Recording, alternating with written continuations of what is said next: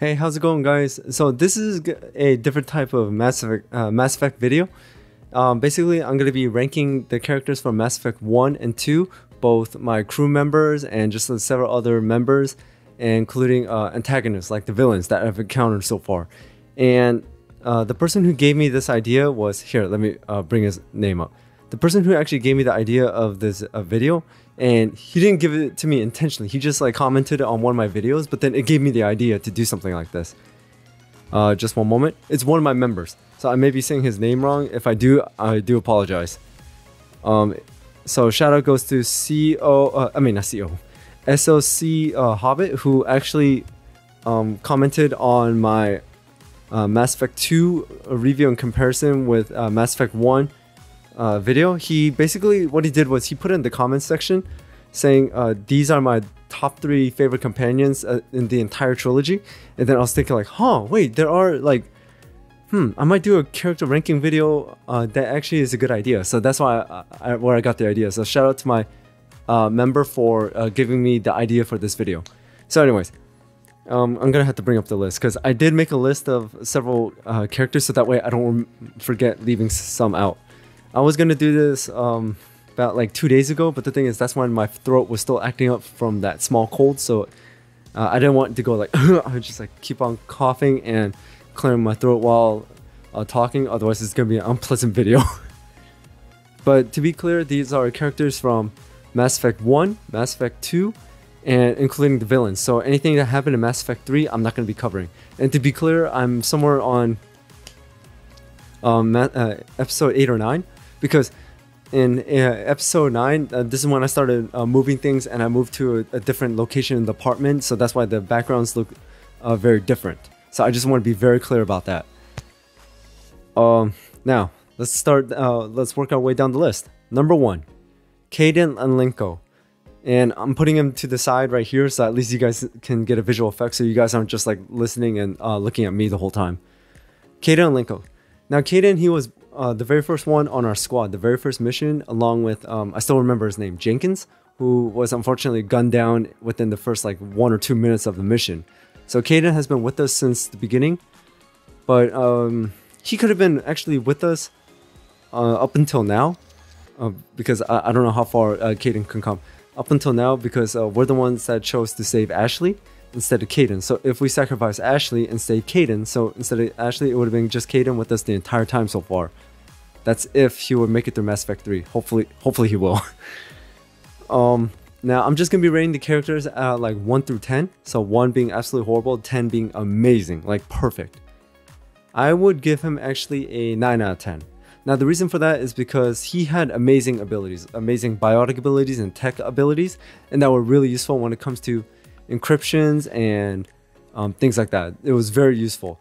So that's why I gave him 9 out of 10, but the reason I docked 1 point is because since I sacrificed him so early throughout the trilogy, I did not spend enough time with him. That's why. So my ratings are based on my opinion. So if you guys don't agree, then please don't come at me for that. These are just my opinions. Next, Ashley Williams. So far, Ashley has been my love interest, and she has been, so far, I know she received a lot of backlash because she's kind of like Cerberus in a way. Against like the aliens and just really focusing on the humans, and I know she received a lot of backlash for that, just kind of like the discrimination toward the alien races or species. But so far, besides that, she has been a great character when it comes to combat, my companionship and all that. She is a bit like tough and a head charger, but hey, we need at least one of those characters throughout the game. So for her, I would give a 8.5 out of 10 actually. Because the reason for that is she's amazing, her character and all that, but so far I don't know her extent so far, and I can kind of give her points a little bit more because of the romance. That's why. But either way, Ashley Williams is a great character. Next, I don't know what rank to put. You know what? Captain / Counselor / Admiral David Anderson. Now, the voice actor for Sergeant Foley from Call of Duty Modern Warfare 2. This character has been with us since the beginning, and so far he has been very supportive in every single game. Mass Effect 1, Mass Effect 2, even so far in Mass Effect 3. He's been agreeing with us. He's been supporting us. He's been with us by our side. And in my opinion, I wish he kind of stayed counselor because he probably would have done the best there. But I guess he pretty much got bored out, and military was more of his direction rather than politics. So he went from captain to counselor to admiral. So in my opinion, he went the highest he possibly could as a counselor, but then he dropped kind of like a demotion and went to admiral. But he's fine with it and he's happy with it, so good on him. For him, I give a 10 out of 10 as a supporting character. I know we can't bring him for companions like in our squad for combat and everything, but I really liked him. And also on top of that, the reason I gave him more points was because of what he did to Udina. You know, overriding the console and then BOP! That was an amazing one. Alright, next. We're gonna move on to Admiral Hackett. Admiral Hackett, so far, I love him.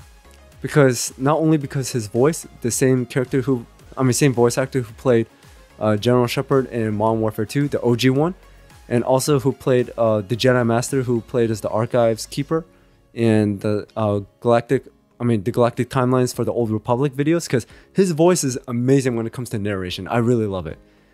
Admiral Hackett is kind of like a David Anderson, but as to... I think we spend more time with David Anderson, kind of like more of a companion and as a best friend, where Admiral Hackett is just a superior officer. So there's not really much, I don't want to say hang out, like very close, like close bond or anything like that, because, you know, the ranks are very different, including the time in service. But he is very supportive, and he says, just keep me reports daily and all that, so that's why. So I give him a 9 out of 10, mostly because we don't see him as much as Anderson. Next, Garrus Vakarian, our favorite Terrian. The first time we ever met him was in Mass Effect 1. I still remember that. And, he's been with us ever since. I used him at least twice in Mass Effect 3 so far, and he's been amazing. You can see the battle scars from what happened in Mass Effect 2, and you can see the character development. How he went from CSEC, and I guess he was a great officer, but the thing is, he wants to get things done, but he thinks there's too many policies, too many rules, too many boundaries that keeps on preventing him from doing his job. So that's why he went to Omega in Mass Effect 2, became the Archangel, and pretty much did the same thing as he did back on the Citadel, but just in different ways and different rules. Cleaning up the streets, but there's no red tape, no boundaries, no policies getting in his way. And I say that's what I really like, and he's been our best buddy ever since. So I give him a 10 out of 10. No explanation needed. You guys know. Number 6. Urdnot Wrex. What can I say about Wrex? No, in the beginning, he was pretty much... I think they said that he was a bounty hunter, or like a mercenary contract. And he was a big support so far. But the thing is, when we first met him, he was very cold towards us. He doesn't like humans. He did not like anyone else besides just getting a job done. So when he was on our ship, it was really hard to communicate with him. But the thing is, things really...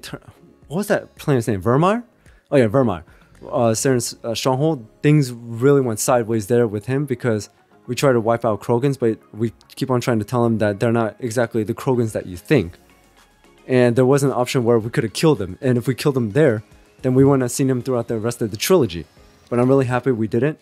And it looks like he respects strength at first, and then over time we built up a friendship and loyalty. So I really like that, and he became a clan leader in Mass Effect 2. We ran into him during one of the loyalty missions for one of the characters. If you guys didn't see Mass Effect 2, I'm not going to spoil it, so you guys are going to have to take a look at it. But I really liked his character development. Going from a mercenary to the member of the Normandy to a clan leader. But what I just feel sad about is in Mass Effect 2, we couldn't even use him at all. So that's why. For him, I give a 9 out of 10. 9 out of 10 is because he's an amazing character, but we just couldn't spend more time with him in Mass Effect 2. That's the only thing. Same thing, like with Ashley Williams, because we couldn't even use her at all in Mass Effect 2. Next, Liara.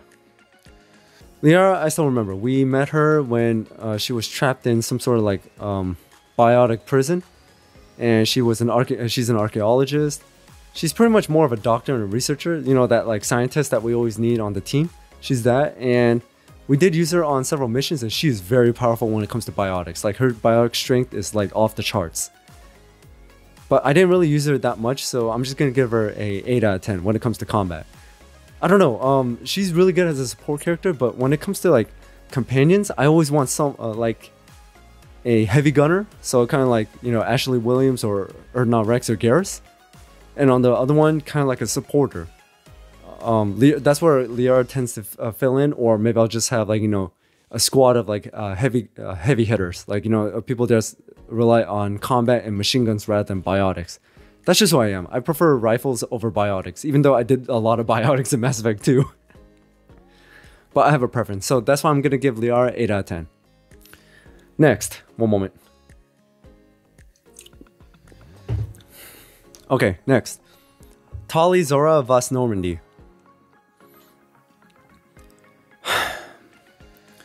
Tali, the first time I ever saw Tali, it was kind of the same thing with Liara. I was thinking like, oh, okay, so like another support, another researcher, and she's very good with tech.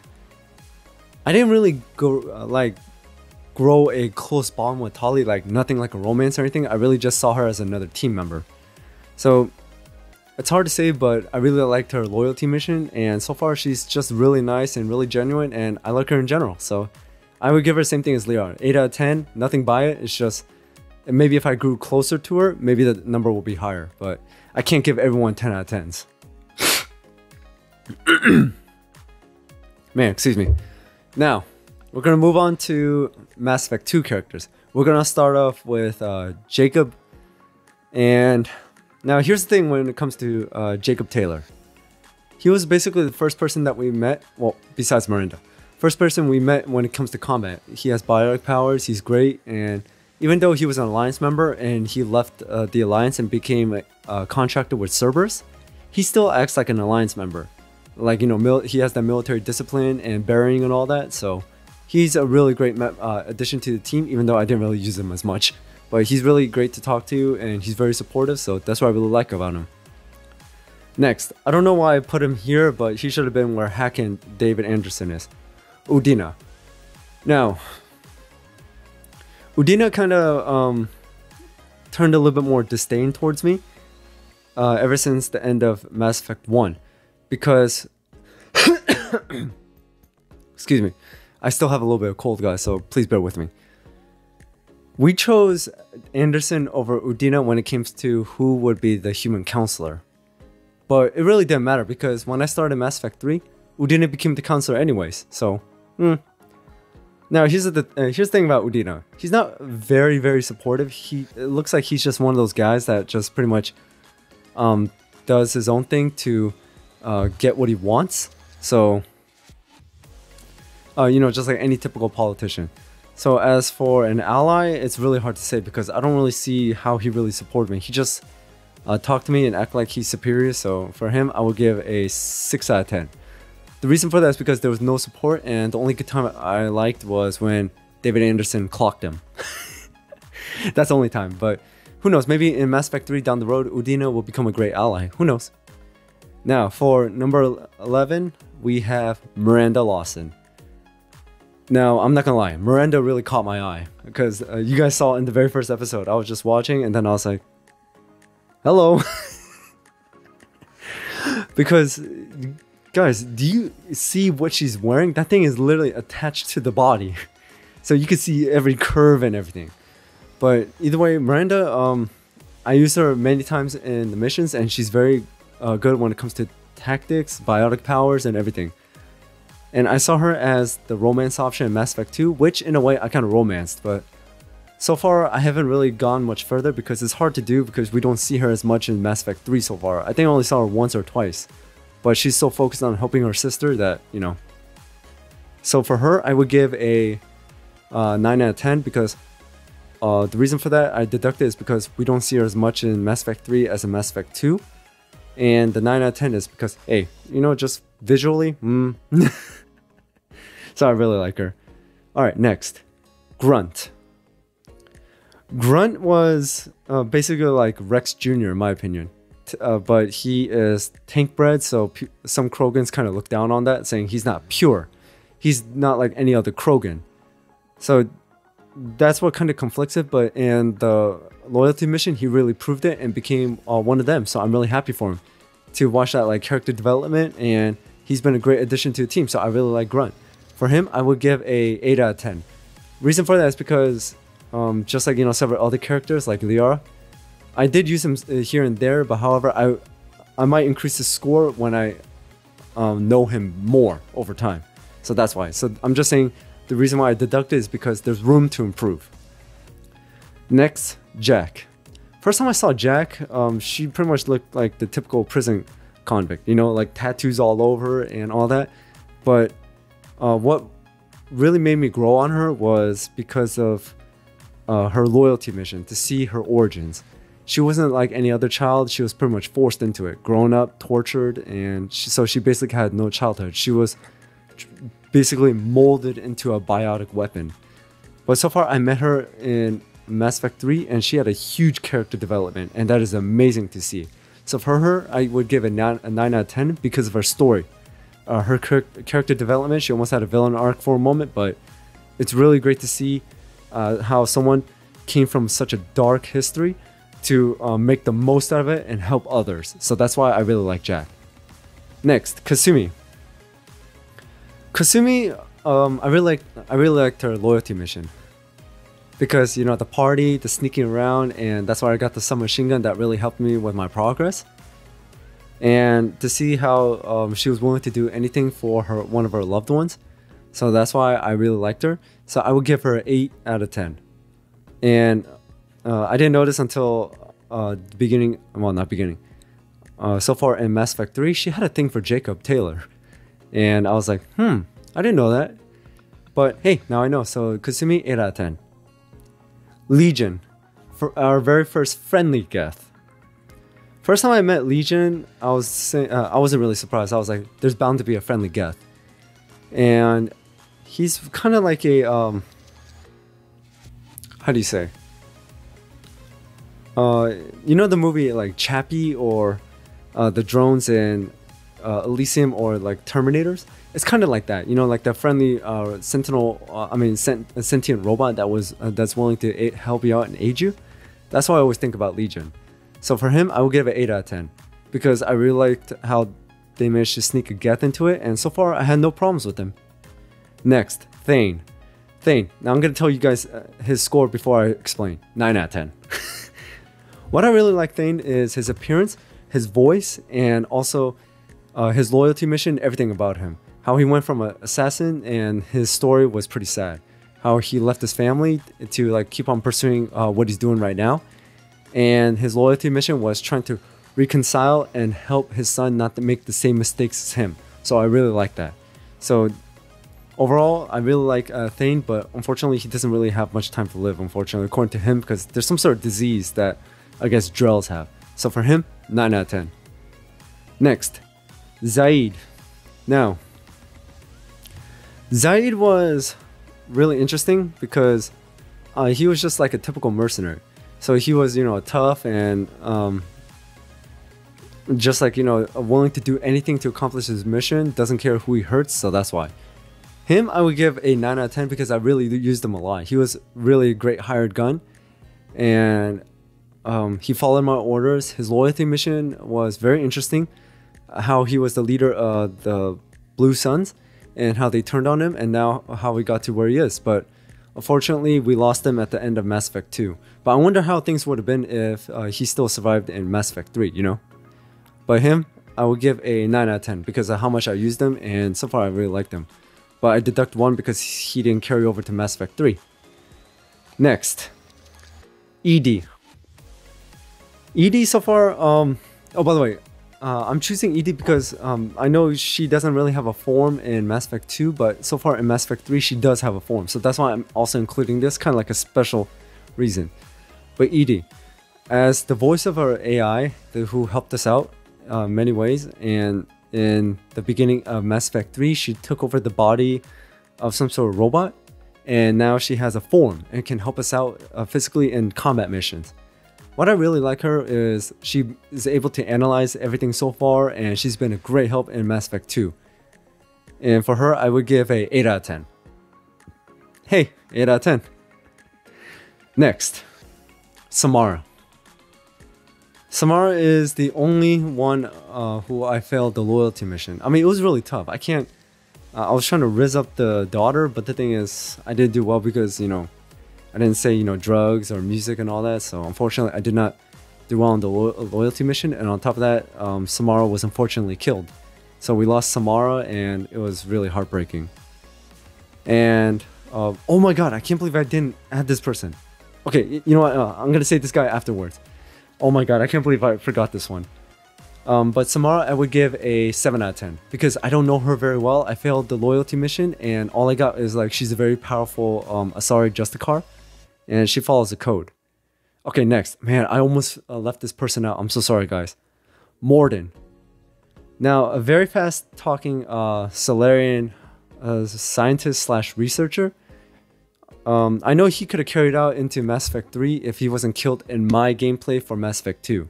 But so far, I had no problems with him. He was great, but I didn't really take him on missions because, I don't know, when it came to like some sort of combat missions, I didn't really see the need to bring him. I'm not saying he's not my favorite. It's just, sometimes I just didn't bring him at all. That's why. So Mordin, I would give a 7 out of 10, just like Samara. He's the same as Samara. I didn't spend as much time with him, but his loyalty mission was interesting in my opinion. Alright, so now we're going to head into the antagonists. Let's start with Saren, the very first villain we ever ran into in Mass Effect. And he is the very first Rogue Spectre, and he was the one that was brainwashed and controlled by the Reapers. But Saren, in a way, really did redeem himself at the end there. But his body was just like pretty much taken over and, how do you want to say, like deformed into something else and attacked us. But Saren was a really great villain. I really liked him. His appearance as a Turian like that and the Spectre, really great. So for him, I would give a 9 out of 10. And the fact that he was able to redeem himself at the end, that's why. Next, the one who controlled Saren, Sovereign, our very first Reaper contact and encounter. As you saw, Sovereign really took out a huge chunk of the fleet at the Battle of the Citadel at the end of Mass Effect 1. Man, dude, he was powerful. He was strong. And I mean, he's the very first Reaper we ever encountered. I mean, first time we ever talked to him was on Virmire, but besides that, Sovereign was really interesting. One moment.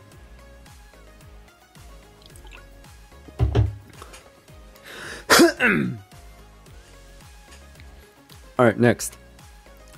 Cerberus. Cerberus, the pro-humanity organization that is pretty much against all alien races. I mean, species, but will help humanity no matter what. No matter what the consequences are, any means necessary. Cerberus was very extreme, but we did work with him for a while in Mass Effect 2. When I say for a while, I mean throughout the whole game. When we ran into our old shipmates, they had very negative views upon Cerberus. Some of them did join, but I don't think they joined because they aligned with the ideas. I think they joined because of us, and also because of the fact that it was a job. You know, Joker joined, Dr. Chakwas. Oh, by the way, Dr. Chakwas was amazing. I would give her 8 out of 10 because of the drunk encounter. Including like Garrus and crap. A few others here and there, but many turned away, like Ashley and man, I don't remember off the top of my head. Sorry, guys, but that's why. So for Cerberus is really powerful and really well funded. So I give them a 9 out of 10. They're pretty formidable as an ally, but pretty formidable as an enemy so far because we're fighting against them in Mass Effect 3. Next, the Illusive Man. First time I saw this guy, the first thing that caught me was two things. His eyes and the cigarette. Because every time I saw him, he always had a cigarette. Or he was just sitting in a chair. But the Illusive Man, pretty ruthless. But however, he had his own reasons. He'll literally do anything to protect humanity. Like humanity first. He did hide information from us. He did make decisions that are pretty like relentless and ruthless. But if you hear his reasoning, it does make sense in a way. But since I went down the Paragon route, I always disagreed with it. But if I went the Renegade route, then I would probably be like backing up the Illusive Man 100%. Who knows? Next time you guys see me, I'll go down that route. And so Illusive Man, I'll give a 9 out of 10. He was a really great villain. And so far, I encountered him like once or twice in Mass Effect 3. And I don't know, we'll see how it goes from there. Next, the Collectors. So they are Protheans that were basically twisted and deformed into a new type of like appearance, and they fight for the Reapers. They are pretty formidable, especially when it comes to the swarms, the weapons, and everything they have. And their technology is very advanced. They even took out the very first Normandy and almost killed us. And the collectors are very scary, and the fact that they take people into hives, and I seen what they do to the people, like turn them into paste and using it to fuel a human Reaper. But they are very formidable, very powerful, very advanced. Just like Cerberus, I'll give them a 9 out of 10. Well, there you guys have it. So, oh, whoa. There you guys have it. So that was all the characters. Well, not all the characters. The characters I want to address in Mass Effect 1 and 2, including some of the villains. If there are some characters I did not address, I'm sorry about that. But however, these are the ones that I just wanted to like, I just made a list. And if there are some that I missed, please put it down in the comments below. Maybe I'll just reply to it and give you guys my thoughts. But either way, this is all I have. And so far, every single character is great. Their character development, their journey, everything is really great. And I'm really excited to see what happens in Mass Effect 3. So keep an eye out for a Mass Effect 3 video, guys. And actually, when I post this video, it should be coming out starting tomorrow. So you're gonna see, guys are gonna see like a different background and everything. You guys aren't gonna see this until I think episode 8 or 9. So I've been so again, the day I'm doing this video is I'm already like down the road through Mass Effect 3 for a while now.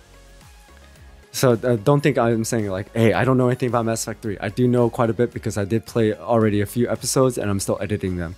So anyways, thank you guys for watching. Hope you enjoyed this video, and also hit that notification bell so you know when I drop Mass Effect 3 starting tomorrow and afterwards. And thank you so much for your support, guys. I really do appreciate it. So until then, I'll see you guys next time.